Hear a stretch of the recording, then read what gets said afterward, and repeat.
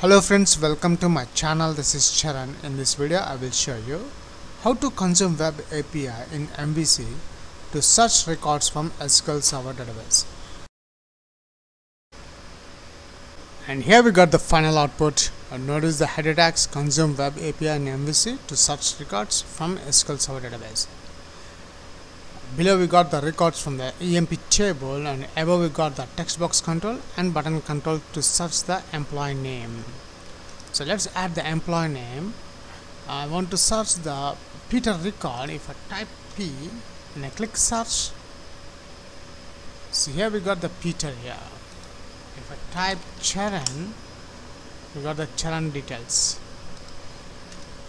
Vamshi. See here we got the Vamshi record. That's it. We have consumed the web API. This is a web API, and this web API we have consumed in this MVC project to search records from SQL Server database. If you are a first time visitor to my channel, please subscribe to get the latest updates. Before writing the coding part in web API, first we'll check the table in SQL Server Management Studio. For this demo purpose, I am using the table name EMP table, which contains 5 columns: EMP ID, EMP name, designation, department, and joining date. Now my aim is I want to search records based on the employee name using web API. After that, we'll consume that web API in MVC. So let's open Visual Studio to write the coding part. For this video tutorial, I am creating a new web API application. Go to File, New, Project, and from the web templates, I am selecting ASP.NET Web Application, and the .NET Framework I am using 4.6.1. The application name is Web API Search Records MVC is the project name. Click OK. And from the ASP.NET templates, I am selecting Web API. Click OK.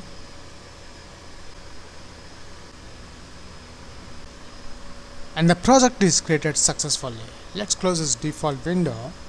Open Solution Explorer. First, in this project, I am adding ADO.NET Entity Data Model. Right click the project name.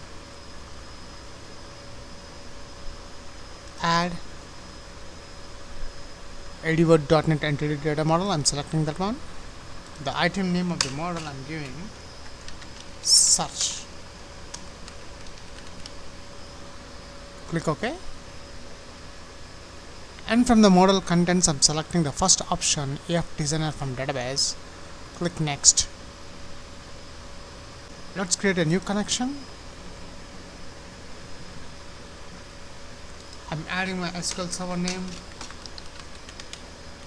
After adding SQL Server name, now I'm selecting the database name.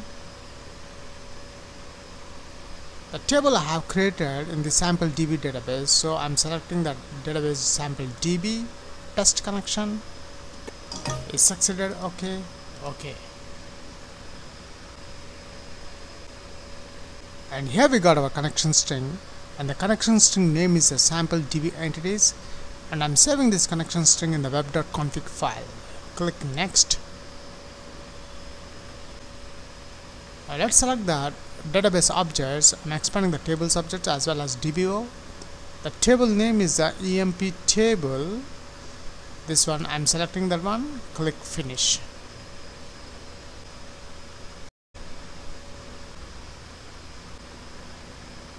And here we got our entity model. Let's close this output message box. After adding the EMP table entity model to our project, and next open Solution Explorer. Let's minimize the references folder. Now in this project there is a controllers folder. I'm adding the new web API controller in this controllers folder. Right click the controllers folder, add. Let's select the controller. Now I'm selecting the web API 2 controller empty, add. The controller name is employee search is my API controller name, add. And here we got our API controller employee search. Now in this controller First I'm creating the method public HTTP action result. The method name I'm adding get emp name. Make sure the method name prefix with get, or you can add the HTTP method here, HTTP get method. So here I already add the get emp name, so I don't require this one.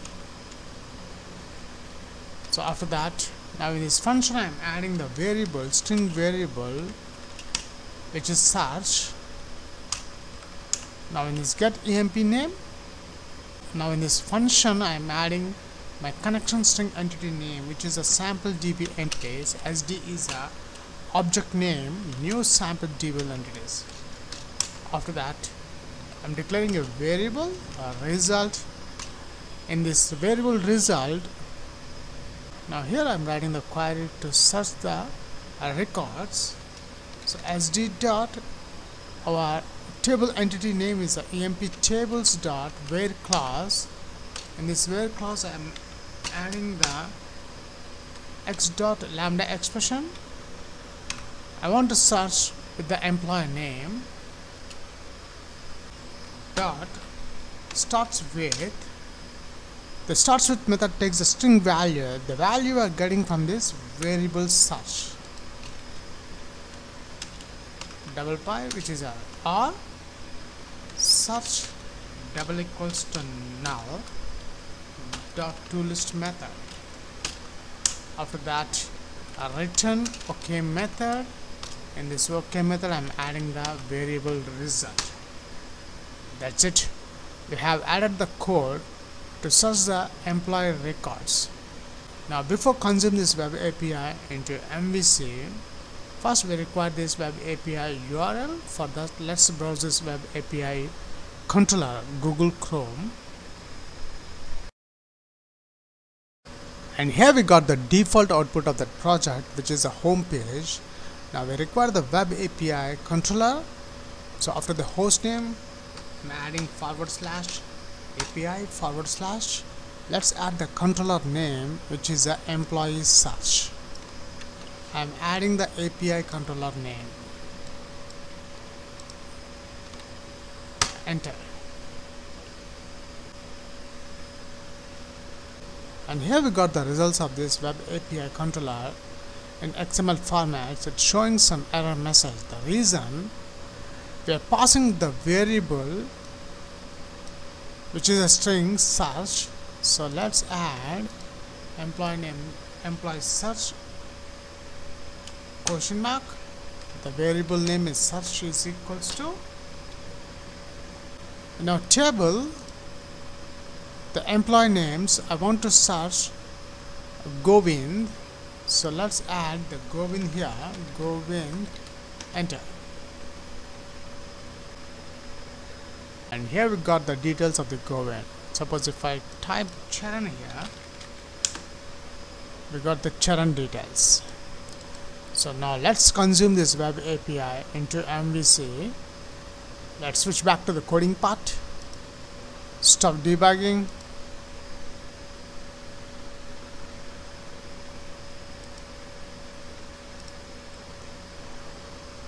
Open Solution Explorer. Now in the same controllers folder, I'm adding MVC controller. So I click the controllers folder, add controller. Now this time I'm selecting MVC file controller empty, add. The controller name is search records. Is my MVC controller name, add. And here we got our MVC controller search records. I'm implementing HTTP client class to consume the web API. So I'm adding the namespace using system.net.http namespace. After that, in the public action result index, I'm adding IEnumerable. In this IEnumerable, the out T type we are getting from the the table name, which is the emp table. Let's create the object is equals to now. After that, let's consume the web API using HTTP client class. HC is an object, new HTTP client. HC.base address is equals to new URI, and this URI method takes a parameter string. So between double quotes, I'm adding the web URL. Let's add a employee search, paste here, semicolon. After we got the base address, let's consume the data. Consume API is equals to hc.getAsync method. The getAsync method takes a string parameter, the request URI. So between again double quotes, I'm adding the controller name, web API controller name here. Let's add that one. So I don't require this one. Employee search here. Now we are passing the variable from the web API controller search. So here after question mark, search is equals to plus, in the action result index, let's create a string variable search, and this search is for to search the records, semicolon. Consume API dot wait property. After we consume the record, now let's read the data. Read data is equals to consume API dot result property. If read data dot e success status code, if the data is read successfully from this web API, I want to display. For that, I am declaring another variable to display the data is equals to read data dot content dot read as async method. In this async method, I list the t type of the elements we are getting from this emp table, semicolon.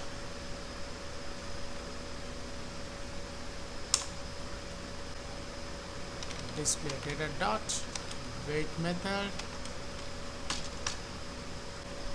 Now I want to display this data using this object, which is the IEnumerable object. Object is equals to display data dot result property. In the return view, let's add this object action IEnumerable object here. And that's it. We have consumed the web API in this MVC controller. Now the last step, we require this action result index view page. Before adding the index view page, we must build the application first. Build solution.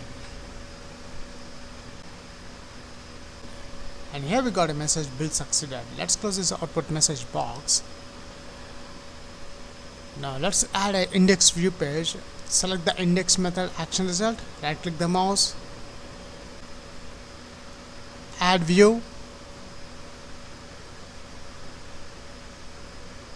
The view name is index only. The template, I'm selecting the list template, and the model class, we don't have any model class here, so I'm selecting the emp table. After that, data context class, which is a sample DB entities. Click add.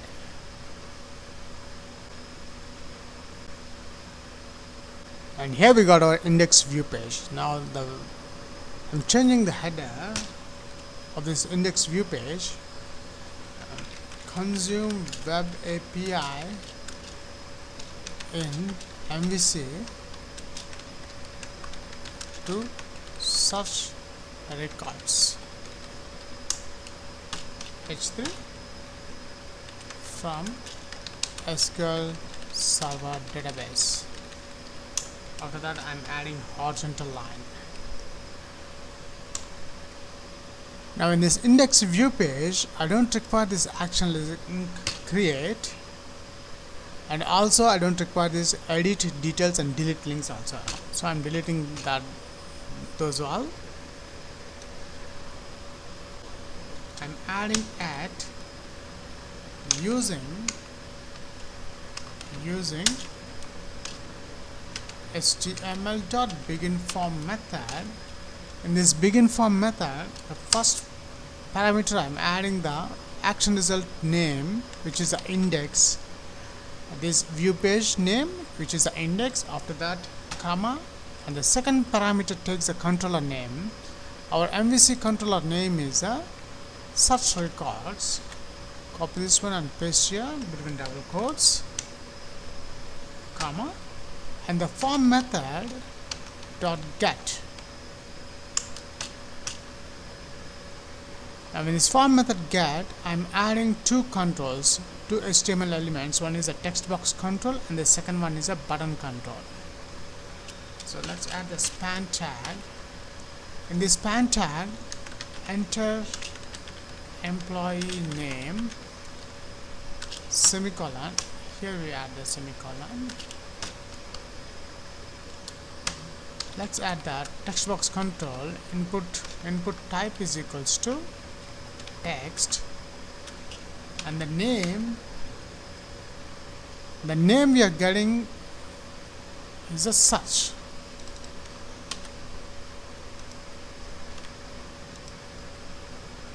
Placeholder, enter employee name. Let's close the input element. After that, I'm adding the button control. Input type is equals to submit, value is equals to search, and the name is submit. Let's close the input control also, the button control. Let's put this in the center tag. I'm closing the center tag after the at using. That's it. We have done the complete coding part. First, we have added the ADO.NET entity data model of the EMP table. Second, we have created the API controller. We have implemented the code to search the records. The next, we have consumed the web API into this MVC controller. Then we have added the index view page of that controller. Now, before run the example, the most important, we have to change the controller name. So to change the controller name, open Solution Explorer. In the project, there is a app_start folder. Expand that one. Notice here the route config.cs file. Open that one. See here the controller name home, which is a default one. Delete that one. And our controller name is search records. We have to add the MVC controller name. And the action result, which is the index view page, which is this one. That's it. We have done the complete coding part. It's time to check the results. Google Chrome. And here we got the final output. Notice the header tags consume web API and MVC to search records from SQL Server database. Below we got the records from the EMP table, and above we got the text box control and button control to search the employee name. So let's add the employee name. I want to search the Peter record. If I type P and I click search, see here we got the Peter here. If I type Charan, we got the Charan details. Vamshi, see here we got the Vamshi record. That's it. We have consumed the web API. This is a web API. And this web API we have consumed in this MVC project to search records from SQL Server database.